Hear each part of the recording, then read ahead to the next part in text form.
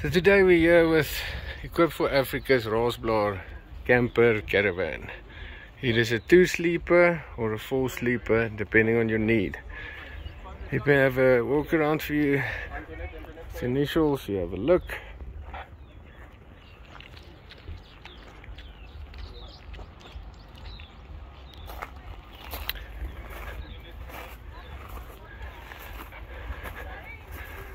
The Raasblaar weighs in at 820 kilograms. It fits into a single garage.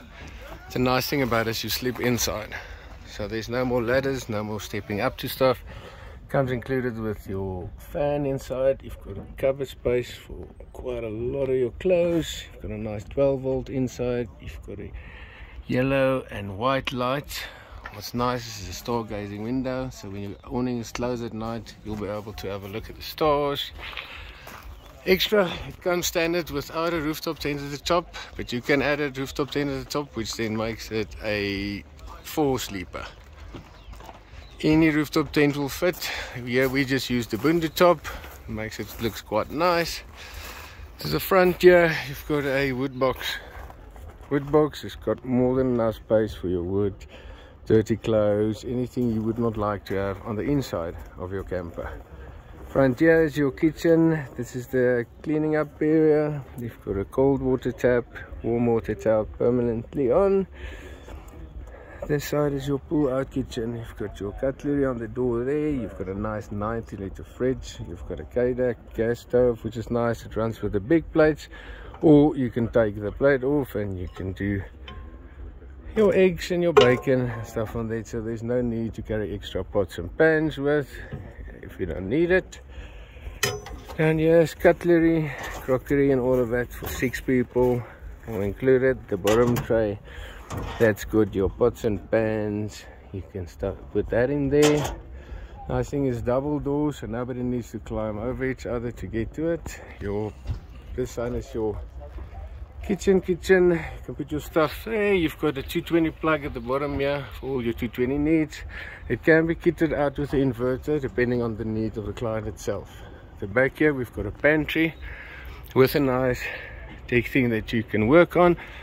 This thing can pull up and then you just tighten it with a cable to use it as a workspace, or just drop it down so you can have easy access here. On the back here you've got your cupboards where you can put your groceries. You've got 3 cupboards on this side with zips closed neatly.